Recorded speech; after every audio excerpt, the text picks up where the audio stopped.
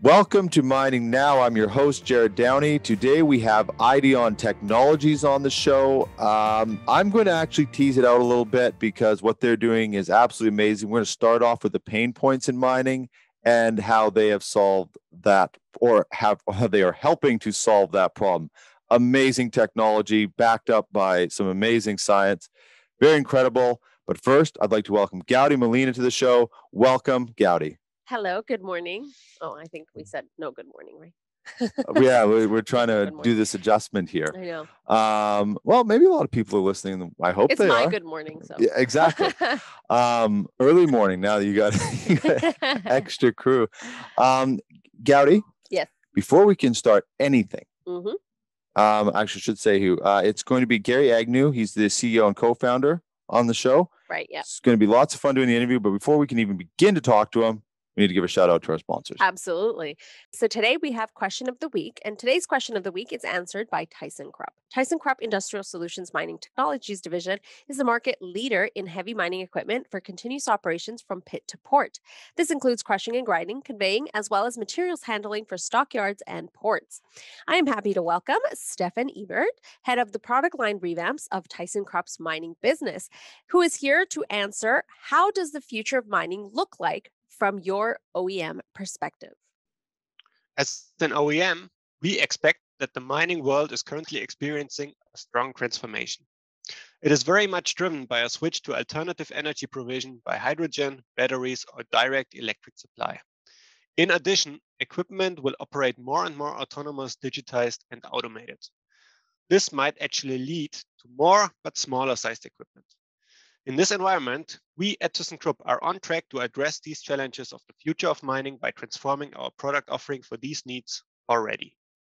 Alrighty, thank you so much, Stefan Ebert, for bringing us question of the week.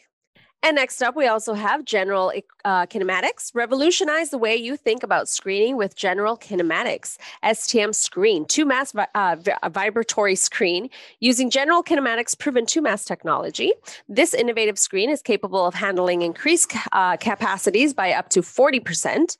With 2-mass natural frequency, load surges are no longer a problem. The load responsive design increases retention time, working the material longer, which increases screening efficiency. All these features combine to provide the most efficient, longest lasting, and lowest cost of ownership screen in the industry. General Kinematics STM Screen, screen smarter. You can start today at generalkinematics.com. We also have Fuller Brothers. Fuller Brothers Inc. has over 59 years of tire industry experience as the world's leader in providing non-hazardous, non-toxic products that reduce tire management costs for a diverse range of customers.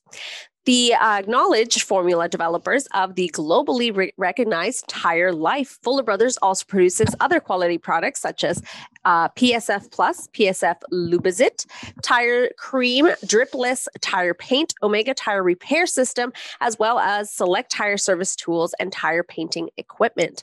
More information can be found at fullerbros.com or by calling toll-free at 1-800-547-7785. Fuller Brothers, we have the inside covered. We also have Fenner Dunlop. Hardworking people need hardworking conveyor belts to get the job done. Fenner Dunlop not only manufactures the toughest and longest lasting conveyor belts in the world, but manufactures all of their conveyor belting products in their own North American facilities. This ensures the integrity of Fenner Dunlop conveyor belting and allows them to monitor each step of the production process. Fenner Dunlop conveyor belts are engineered to withstand the harshest conditions and heaviest loads from the bulk, coal, heavy metal, and precious metal mining industries. With over 150 years under their belt, their globally recognized expert sales, services, and technical teams are available to ensure your belts last a lifetime. For more information, you can visit FennerDunlopAmericas.com or call 1-800-661-2358. And we also have Savanaugh Equipment. Savanaugh Equipment supplies new and used mining equipment around the world, from placer to underground to ore processing plants. They have gold concentrating tables, trommels, and mineral jigs in stock now to take advantage of the high gold prices. You can visit them at savanaughEquipment.com, where you will find more equipment every day. And last but not least, we've got the Bucket Shop. The Bucket Shop provides wear solutions for all mining bucket applications that extend life cycles of 3 to 4 times.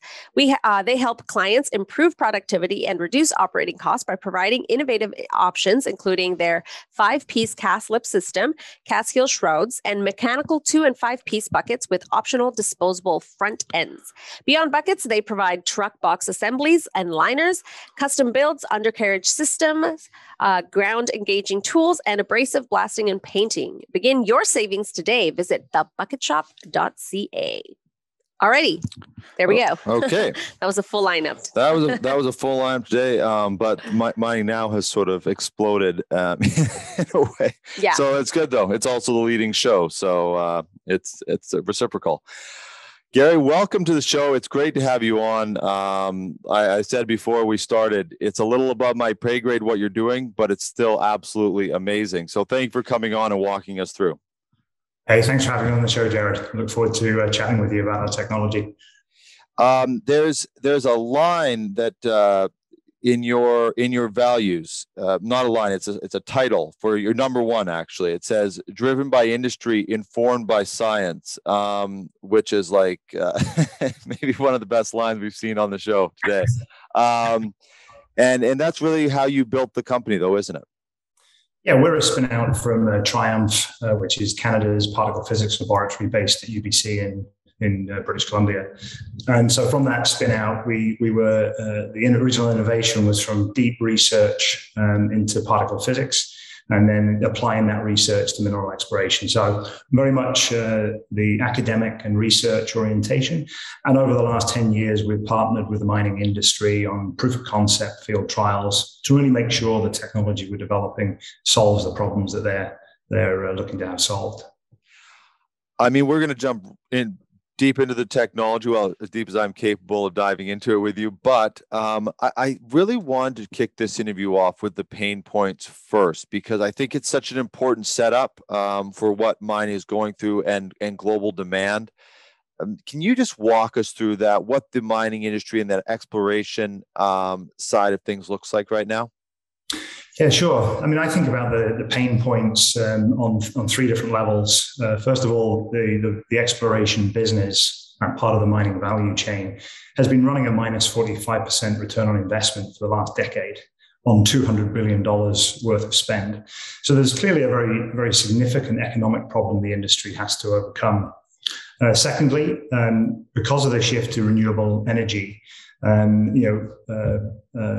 batteries, electric vehicles, geothermal power, solar, etc., need critical minerals from the earth. And so there's a 500% increase in demand for those critical minerals over the next 10 to 20 years.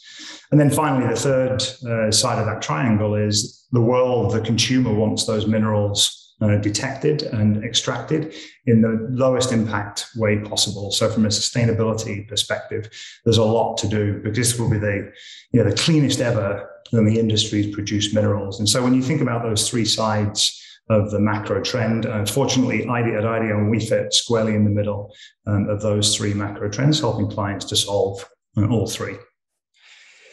Is the industry, do you think it's moving as fast as it can?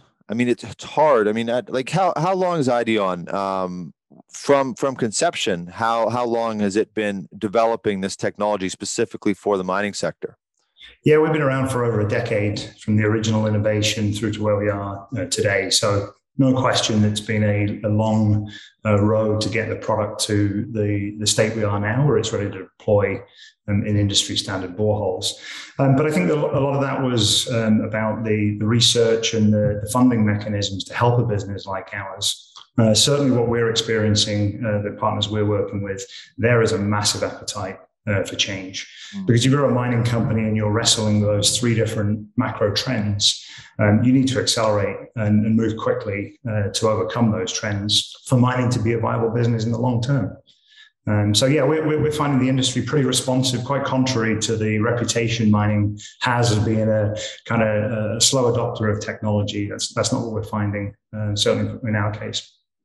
Do you think this landscape will companies, obviously there's not a lot of companies that are doing what you are doing, but there's all these other, sensors and all these types of things that are just throughout the mines now. Does it have another level to get to, do you think? You see this, like, can you actually explain that stat, that minus 45% on, is that on investment returns in exploration? Is that what that's specific to? That's exactly what that is. $200 billion spent in the last 10 years to return 109 billion of economic deposits or economic reserves. So when you see the industry is investing heavily to win, but doesn't have the tools and the capabilities to be able to execute on that investment. So part of our role is to help improve the return on investment of exploration. And then on that net zero, obviously the more volume side, I think that's one of those things. It's very obvious as you see these transitions happening. But on that net zero side, there's also it's a real pressure, a social pressure, financial, private funding, banking, all that sort. They're putting that pressure on. So that must really be a huge, and again, we're going to get into the technology here in a moment, but that must be a huge accelerator for companies to have interest in what you're doing. Absolutely. I think Mike Henry, the CEO at BHP, said it best when he said it's not really a choice of whether mining happens or not, but it is a choice of how it gets done and who does it. Right. And that's exactly the spot we're in right now, where mining companies are making some very progressive steps to really lead in this new emerging market. Yeah. We got it. Let's jump into the technology side of it. What are you doing? What have you built? Where is it coming from? Let's just walk through the whole story, because I don't think there's, I was trying to find one part that's more exciting than the other, but it's the whole package is a very interesting, from conception to operation. So just walk us through it a little bit. Well, let me start with conception. And, the informed by industry happened right at the beginning of this innovation. A project geophysicist called Brian Powell was working in the Athabasca Basin and had read about Muon Tomography online. And he posed a research question to the team at TRIUMF, which was, could this technology be applied to mineral exploration? Now, thankfully for us, somebody at TRIUMF said, we don't know, but we'd love to find out. And that really triggered some initial research. Proof of concept was done in 2012 over at Myra Falls on Vancouver Island. And then another subsequent series of field trials with companies like Teck, Orano, Cameco, etc. And what really, Jared, we heard loud and clear from the customer was, like, the imaging is powerful. They really like the imaging of the technology, but the form factor of the detector just was not going to be workable. And so to give you a sense of what the form factor was back then, is the size of a kitchen table and the weight of a small car was the detection device. And so really, we got some powerful feedback from the industry in terms of what they liked and what needed to change. So if I fast forward now, just in the last couple of months, we have completed the 50x miniaturization of our bore into a borehole detector. And really, this allows us to operate in both greenfield and brownfield applications, and allows the customer to deploy the device in a form that fits with their standard processes. So yeah, quite a shift since Brian Powell had that initial curiosity, and really for the last 10 years, we've been executing to get the device and the overall software capability ready for market. I have a question. I hope it's not. I hope. I don't want to put you on the spot, but I am curious. You talk about these shifts in these companies looking to find these new technologies now. They're all, I think a major shift was coming when they started announcing CTOs, their chief technology officers. Was it difficult to get these? You just listed some very large companies. Was it difficult? You have something the size of a car and you want them to go through the process of testing, or was it that being a spinoff of TRIUMF that really got you in the door? Just that whole process of actually getting on the ground, which can be a very difficult thing. Just in that alone can be difficult to do. Yeah, and look, by no means is there an easy process to go and work with, build confidence and trust in some of the largest mining companies in the world. But what we've done is we've done that progressively. So we've done local trials that prove the efficacy of the technology, and then sell that concept to the larger mining companies. So it's not necessarily quick, Jared, but as we were able to demonstrate what the technology can do, that's when we found things starting to accelerate. Yeah. Okay, let's talk about what the technology actually can do. I'm trying to still say it, make sure I say it properly in that. Can you walk us through what this technology is? Sure. So let me start at the beginning of the process. And the beginning of the process is supernova explosions in space that create showers of cosmic rays. As those cosmic rays interact with matter on the Earth's upper atmosphere, they create something called muon flux. Now, muon flux is bombarding the Earth's surface at almost the speed of light and traveling in straight lines, these individual muons, which are charged particles, and very like an electron, but more massive. So they're bombarding the Earth and they penetrate the Earth. Now, the neat thing about muons is they pass through dense material. They lose energy and decay directly correlated to the density of the material. So what we're able to then do with our detectors, and our detectors look up at the sky with a 120-degree open field of view. And then our detectors basically detect the direction muons are coming from and the intensity of muons. And really from that, we use our inversion technologies to create 3D reconstruction of the area of interest. Probably the best analogy I can give you and your listeners, Jared, is the medical X-ray. The medical X-ray was introduced over a century ago and really has been a catalyst for transformation in the medical profession. And obviously, medical X-ray is a 2D representation of the inside of the human body. And then quickly, MRI and CAT scans offered that 3D tomographic capability. Ours is a very similar read across in terms of the technology. A couple of key differences. We use a passive energy source, which is muons, whereas obviously in medical X-rays, it's an active energy radiation. And secondly, we're interrogating, hundreds of millions of cubic meters of Earth compared to the medical X-ray, which is, kind of looking more at a centimeter scale. Right. I'll just ask a question that there is somebody else asking that's listening right now. Are they dangerous? No, they're absolutely not. I mean, let's start from the position is there are muons hitting you roughly about 1 per second on the top of your head all day, every day, and have been for millennia. And so this is not a new energy source we're introducing. We're leveraging the universe, if you will, in a powerful way. So absolutely harmless to humans or human life on Earth. Okay, so when you're putting your sensors down into a borehole, Gary, is it detecting along the wall of what's there, or is it like, again, this is my very unscientific question, or is it are the sensors redirecting and pulling out from 200 yards outside of the borehole? Yeah, really important question. So while we deploy the detectors down a borehole, the detectors can actually have a pretty wide field of view because of that 120-degree open angle. So the geometric question, really, how much area can you search? The deeper you go, the more volume of Earth we can search with the detectors. But yeah, really, we are able to provide imaging of a much, much larger expanse than the drill hole itself. I mean, in some surveys on the surface, it's kind of been 1 kilometer square and 500 meters deep, and we're interrogating that volume of Earth. So way beyond what drill assay or some of the geophysics can offer in terms of scale. So I think I'm actually picturing it in my mind wrong. So these are the muon. Are they called muon rays? Is that right? Yeah. So the muon rays, are they hitting the Earth, going through this material, and then the sensors are in the borehole, and they are I'm thinking of the muon rays are in the borehole, which is they're going in the Earth, and you're detecting them. The sensor is just detecting them already going through the Earth, which is happening continuously. Is that right?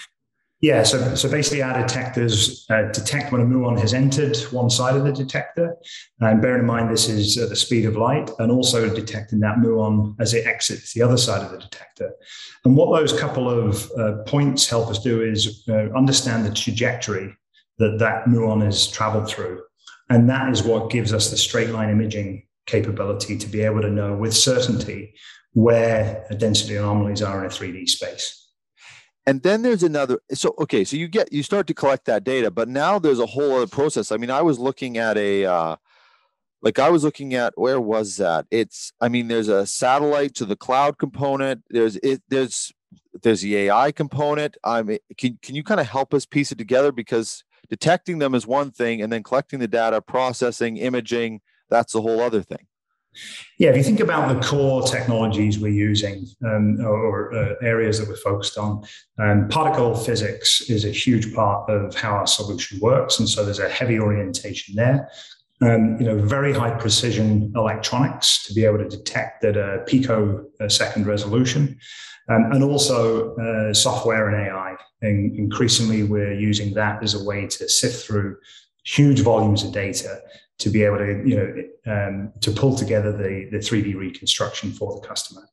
One of the neat features, Jared, we talked about the length of time it's taken us to develop, but actually when we started this journey, most of the technologies we're using now were not mature enough to be used in a production environment. If you think of cloud, IoT, AI, etc. And so actually, as we've been developing the muon detectors, the world has been developing and maturing some key technologies that are enabling what we do for customers. Yeah, it's easy to think that this stuff was just around, but it wasn't. I don't even think it was 10 years ago. Roy and I were in a restaurant. We had our computers going through some things, and we realized we could both be on Google Docs editing at the same time. I mean, that was crazy. I mean, you used to just be able to, you have to go send a document, then you'd edit it, put notes. It was just back, and it was just, which seems so ridiculous now. You can't even imagine working on like stuff like that. But yeah, so a lot of these, so when you develop that core technology, it's really about then leveraging all this other technology that's been developed over the last few years. It's really been accelerated at a whole other level. Yeah, I mean, it's huge. From the detector, we send data up the borehole. We have a surface box. We have satellite infrastructure, independent power, and fuel cell power, actually, to be able to run for 6, 9, 12 months in greenfield exploration. So all of these technologies that we somewhat take for granted today just weren't available, or if they were available, they weren't mature enough to really embed in a solution like ours. So, for me, there's a lot of key things coming together. The market and the macro trends, the need is huge, and the maturation of a lot of these core technologies together with Muon Tomography is making the solution possible today. Was the integration hard, or was it developing your core technology? Was that the biggest challenge? Where was the sticking point in putting this all together? Yeah, without question, the biggest challenge was miniaturizing the detector 50x. In fact, many people over the years have told us that wasn't going to get done. And so, Doug, our CTO, and the R&D team really have applied themselves over multiple years. And we did an interim step between our V1 detector, and we shrunk it down to a compact detector as a de-risking step to get to this borehole device, which is 89 millimeters in diameter. So it's not much. And there's a lot of computational power jammed into that detector to be able to do the things that we need to do. Why was it so difficult, though? I mean, going from a car, I know computers did it. And in your case, why was that big challenge to get it from a car size to the borehole size? Yeah, we were challenged with a few different things. Because we want to operate in greenfield sites, we had to have an ultra low power consumption. Otherwise, we were going to have banks of batteries and on-site fuel. So that was a huge challenge. The second major challenge was the picosecond resolution. These muons are traveling through an 89 millimeter detector at the speed of light. And so to be able to detect the entry and exit of that muon was a substantial research and development problem. And then really, once you're able to get the data off the detectors, of course, it's raw signal data. We then have to, transform that data into 3D reconstructions that, can fit into industry standard modeling tools. Yeah. And so those were kind of the key things that really, challenged us in this 50x miniaturization process. You must have some proprietary technology in that. Is that in the core sensors, or where would that be? Yeah, certainly. We've got a number of patents in our core detector technology. And increasingly, we have a lot of trade secrets in software. The detector naturally, because it's tangible, gets a lot of attention. But in truth, more of the value is actually created in our software, the discovery platform, that really enables this to all make sense to the customer, and for them to be able to understand our data in the context of the other data sets that they have. And so that's an area of focus for us, not just providing the customer density imaging of an area, really providing the highest possible resolution of an area of interest, and that includes combining other data sets to be able to do that. Is there still that physical? I mean, I still default to it a little bit, is looking for that physical aspect of what a company does. Is that still a conversation you have to walk people through, where they just kind of want to look at the sensor? Yeah, I mean, I think once as customers know, we've been able to make the leap from the large kitchen table detector to the borehole.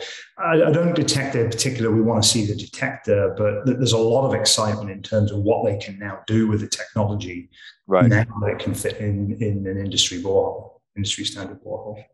I want to talk a little bit. I think you did some.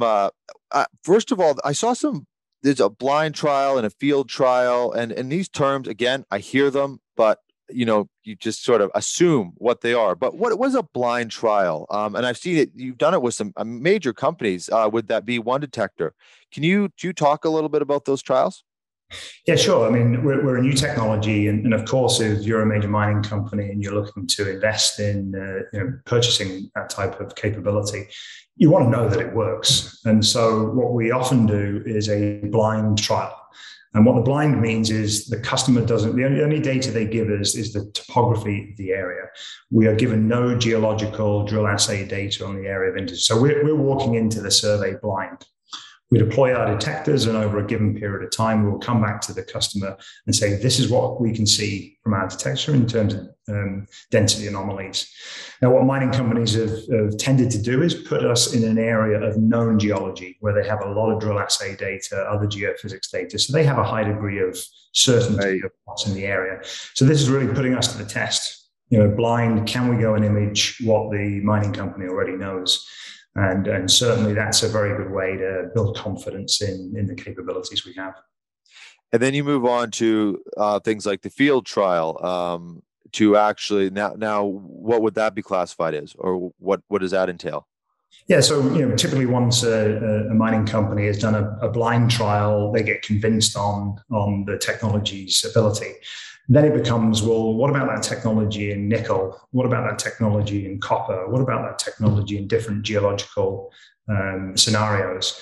And so the field trial is really to build out what we call our sweet spot of the areas where we know with evidence, with data, that we can make a step change in performance with the mining company.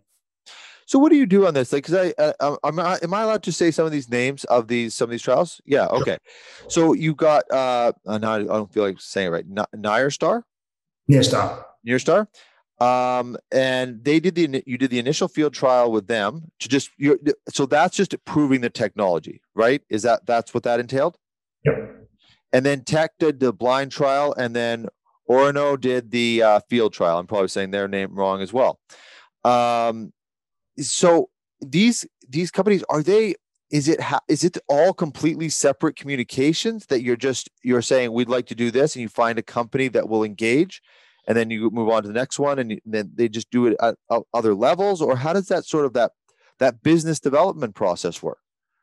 Yeah, I think historically it's been very much at trade shows, working the booth, working networks to try and get customers interested in the technology. But actually in the last 18 months, we've been able to put our foot on the gas, because meetings now are on Zoom, not in person.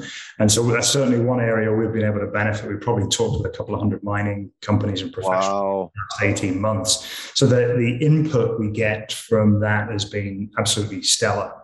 If I talk about the trials, the blind trial, probably the most recent one we've done is with BHP Resources, BHP in Nickel West in Western Australia. And so we started there with a 2-month blind trial in a known area of geology. We proved we could image what was already known. We actually proved on this one that there was an additional load on the reserve that BHP were not aware of. So there was both a confidence boost and a little bit of discovery. That must be a good feeling to slide that across the table. Very, very good indeed. And credit to BHP, they immediately redeployed detectors to a very deep opportunity, 850 meters deep. We're just wrapping that survey up at the moment and talking about the next couple of surveys. BHP are working with the borehole detector. We're deploying there in September. And so I guess what you see from the BHP experience, Jared, is once the client has confidence that the technology does what we say it does, they then quickly start to look at other opportunities and where it can be applied. And so that's a pretty exciting road for us with something like BHP. When it really comes down to it, you're collecting the data, but you're also going to be boring a lot less holes if you can gather this data. Is that really what it comes down to? Instead of 100, you only need 20, that type of thing? 100%, absolutely. Part of our value proposition is a 10x reduction in drilling. And so if we are part of an exploration project in the early stages, we can substantially reduce the cost associated with the risk and the environmental impact that drilling has on the planet. And so, a 10x, and in some of those case studies, would demonstrate a much, much higher reduction in drilling potential. And then you have things, and we're not a news outlet, but it's worth noting, like you mentioned BHP, but now they basically secured, or Tesla secured them as part of their supply chain. So then that, of course, companies like Tesla and banks and all, again, what we talked about earlier, are going to be demanding those highest efficiencies. That's going to be a key part of what helps them continue on as a customer. So is that, again, going back to it, it's sort of an obvious one, but that must be a major driving force for really closely looking and testing and, of course, using your technology. Yeah, absolutely. The announcement last week from Tesla and BHP, it feels like it's the two major powerhouses of their respective industries coming together, the front end of the supply chain with the back end of the supply chain. And reinvention is the watchword, I think, for that partnership. Because ultimately, Elon Musk's customers at Tesla do not want to think and understand that there's a dirty supply chain supplying the battery metals for an electric vehicle. They want a sustainable vehicle that is with minerals that are sustainably sourced. So a very, very exciting development, and really one we're partnering with BHP at Nickel West, and that's the site that Tesla and BHP are coming together really focused on. And so we're looking forward to some exciting developments over the coming months in terms of as that gets more rolled out. I think it's going to really. I lean towards being on the curious side anyway. So I open my car door and I wonder where the steel actually came from. And I think like so many things that he's done, Elon has brought these things we always knew should be together, because you should not be, the supply chain is what so much of the consumer experience has been at the very end product. People want to know. Nowadays, again, not everybody has the time or is in a position to do it. I'll research where the leather comes from on a pair of shoes. If you dig in, but sometimes it's very difficult to figure out. But once you do figure it out, and a company is doing it well, they basically have you for the rest of your life, because now, okay, this is something I can trust, and that, I think, a brand represents that more now.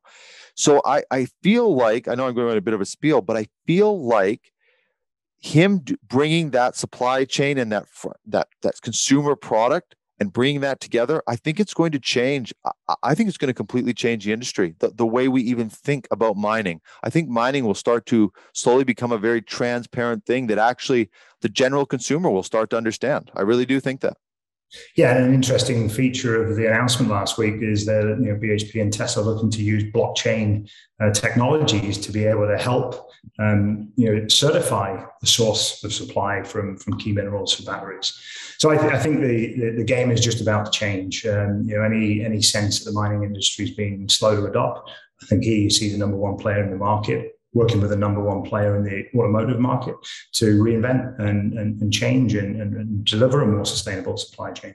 Yeah, I'm picturing going into a Tesla one day, and you just when all the parts and pieces, you can just source it and see the whole tracking. It could get really amazing, and I think people would like it. I've had people on the show, and they go that the problem mines have not gotten off the ground simply because they didn't. They almost went too on the social issues. Oh, it's going to create jobs and that. And all they had to do was just dig into the technology, because we just did a poll.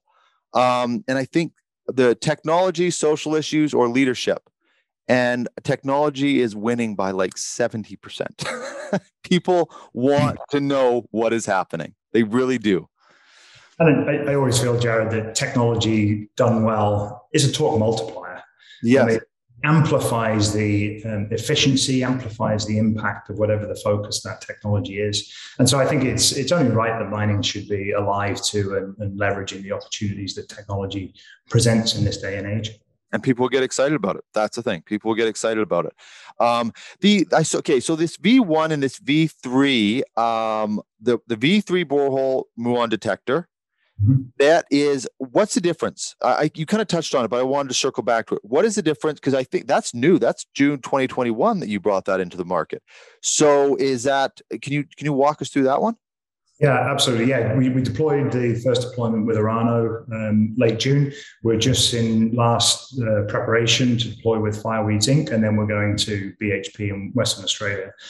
And really, the technology is combining those electronics, data communications, scintillator fibers that allow us to detect the muon entry and exit from the detector. And so really, the device is now movable by a single individual. So one person can lift and maneuver it around site, whereas obviously the weight of the previous car was clumsy, it was forklift trucks, and we needed mines with existing underground infrastructure to be able to place those detectors. And that really was a very limiting factor to the technology. But now with being able to fit in a borehole, that opens the entire market up. Greenfield and in-mine brownfield exploration projects, as well as resource delineation type activities. So we see a tremendous opportunity with the new device to be able to expand the adoption of muon tomography. Will it be one thing I was wondering, like the big companies, obviously that's going to catch a lot of attention, but I'm also wondering about smaller operators. Is there a market for them? Is it something that they could pick up the phone and give you a call about as well?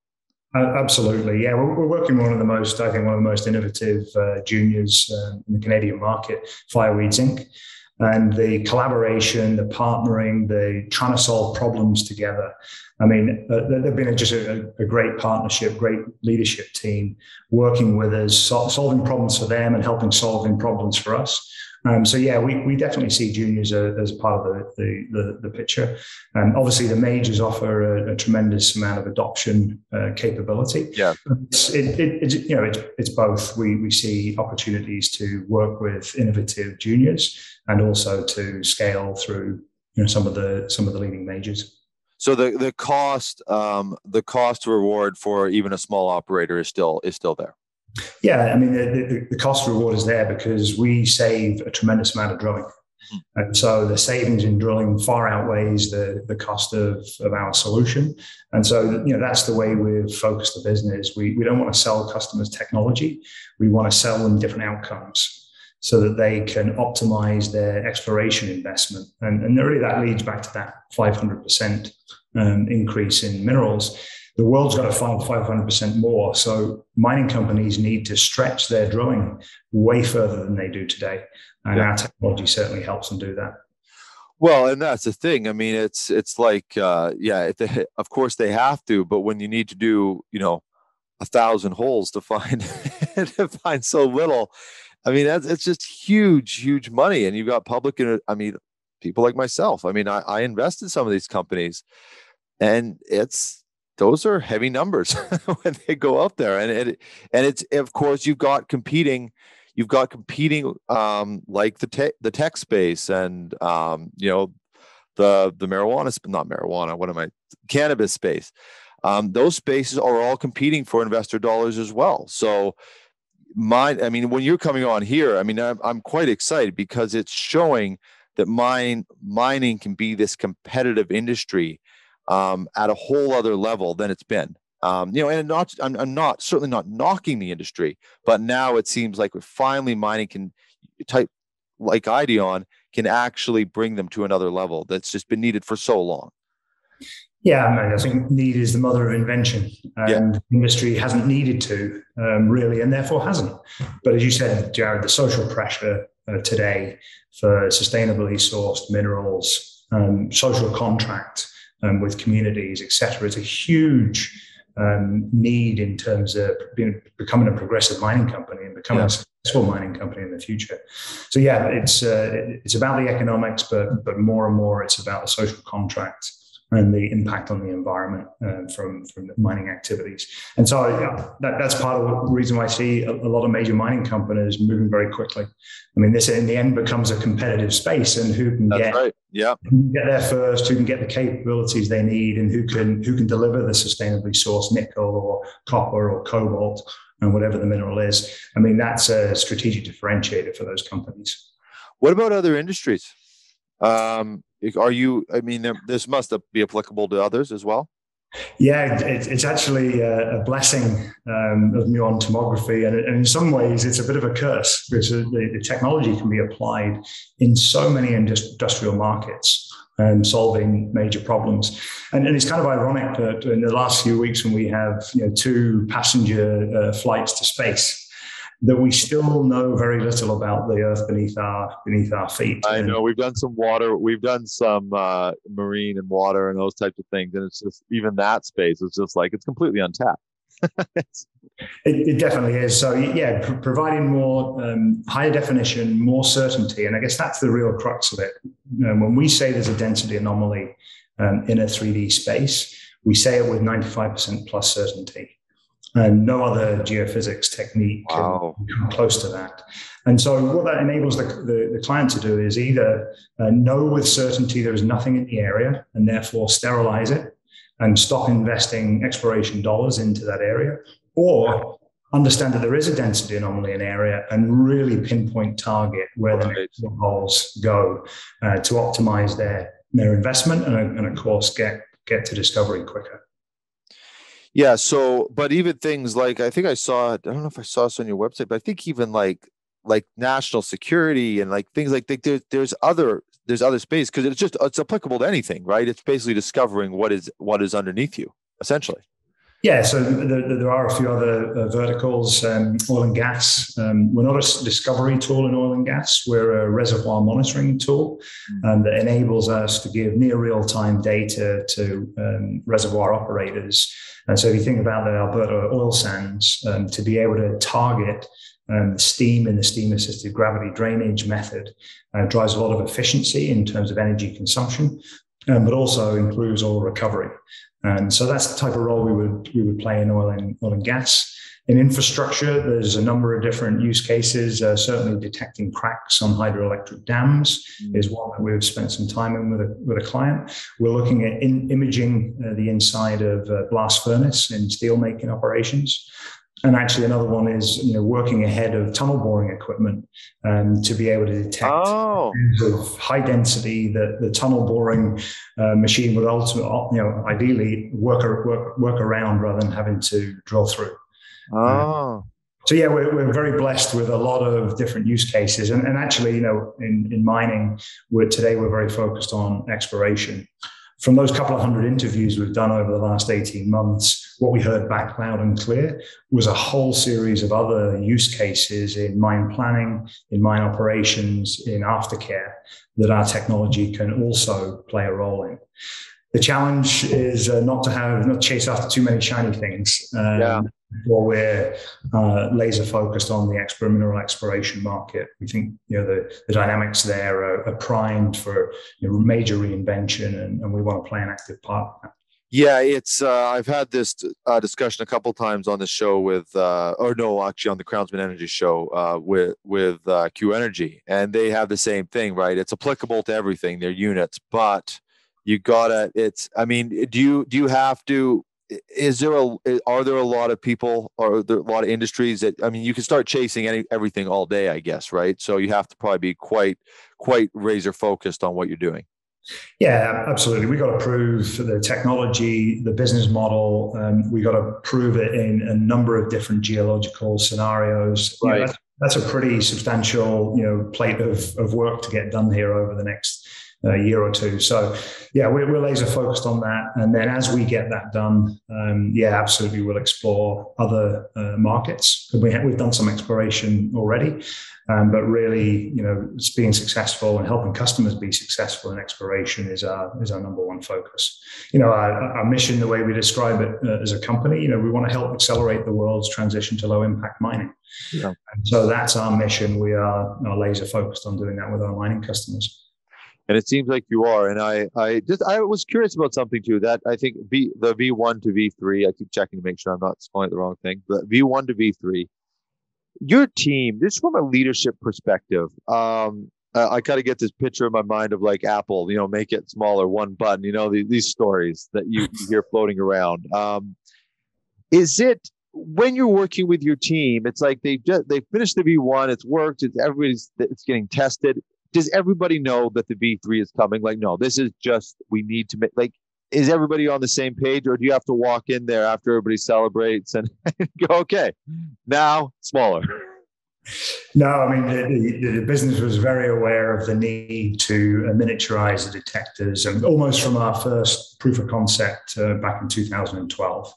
And so it's one thing to know it has to be done. It's another thing to actually go through the steps to and draw in the investment to be able to make that happen.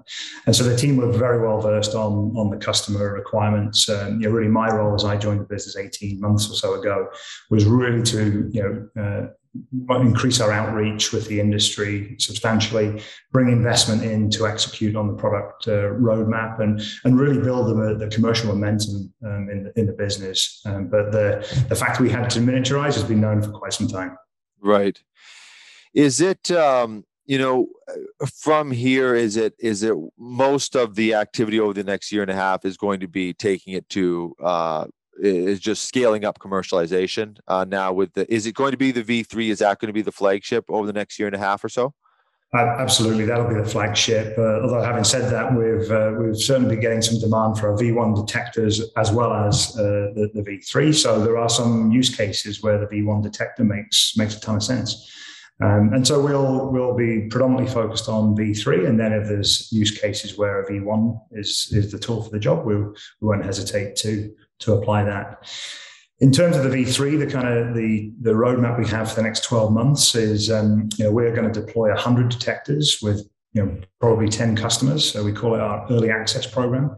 And we're really looking to bring in mining partners who will work with us, iron out any kinks, and really get this solution finely tuned and ready for more broad commercial launch in the second half of next year.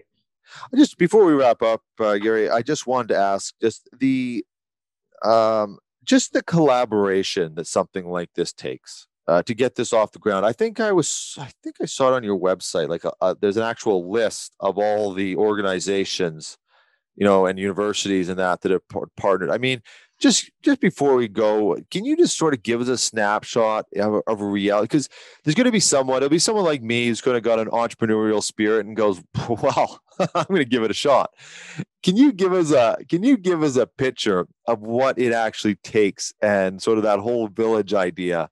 To get something like Ideon to commercialization? Yeah, that's a great question. And actually, it's an area that I think the Canadian ecosystem should be rightly proud of. It's one of the things that first struck me as I got to know the business. The nurturing, the investment, the support provided by the technology ecosystem has been tremendous. The industry I've talked about a few times in terms of willingness to do blind trials, field trials to prove the efficacy of the technology, and then be ready once we've proved it to immediately start deploying in other areas. And you mentioned academia. We're very fortunate. We've got partnerships with Queen's University, UBC, and Simon Fraser University here in British Columbia. They bring tremendous value to the equation. The government and the federal government, the provincial government are also partners. We're working in, as Canada's developing its critical minerals list, we're working to see how we can help those priorities from the government to be realized. So yeah, it's a very big kind of consortium philosophy. For me, I firmly believe in 1 + 1 + 1 = 5 or maybe 10.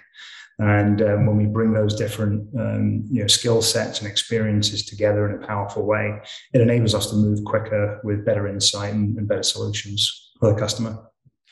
It's very exciting, very, very exciting, Gary. I think it's going to. I've said I say this to many guests. I haven't said it to every guest, but I say it to many because so much of what we're doing on the show is we're starting a story. I hope you come back on because I think in a year and a half, 2 years, there's going to be a lot more to discuss in what you're doing. It's absolutely amazing. And of course, we're going to have links and everything so people can check out the information and your company. But thanks for coming on the show. We really do appreciate it. That's great, Jared. Thanks for hosting us. Had a great conversation. Okay. I'm almost getting terrified of who Rory's going to bring next. It's so fun. It's just when I first open up these documents, because he creates the document, right, and notes and that, and I go, I don't even begin to know what this is.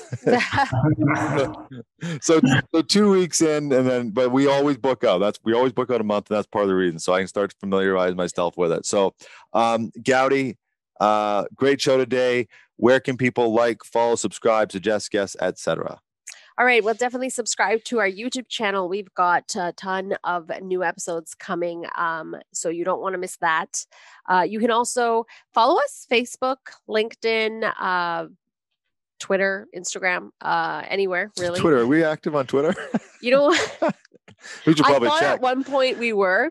I'm not sure now. I don't think we're controversial enough. Yeah. We should. But no, definitely, again, subscribe, share.